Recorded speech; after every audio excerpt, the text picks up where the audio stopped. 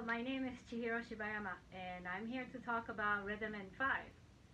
So when you play rhythm in 5, I would like to think of it as there are 3 ways to phrase them or think about them. So one way is to think in 1, 2, 1, 2, 3. So the groove will be 1, 2, 1, 2, 3, 1, 2, 1, 2, 3, 1, 2, 1, 2, 3, 1, 2, 1, 2, 3. And next one is 3, 2. So you think in 1, 2, 3, 1, 2, 1, 2, 3, 1, 2. And sound like this.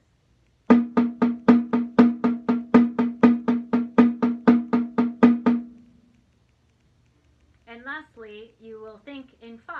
So you just count 1, 2, 3, 4, 5, 1, 2, 3, 4, 5, 1, 2, 3, 4, 5, 1, 2, 3, 4, 5. So it will sound like this.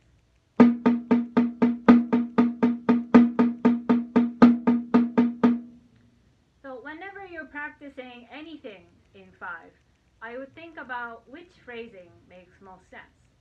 And to do that, I like to find any recorded songs or piece that you love, and you find one in 5. And you can play along and listen to it and figure out, is this in 2, 3?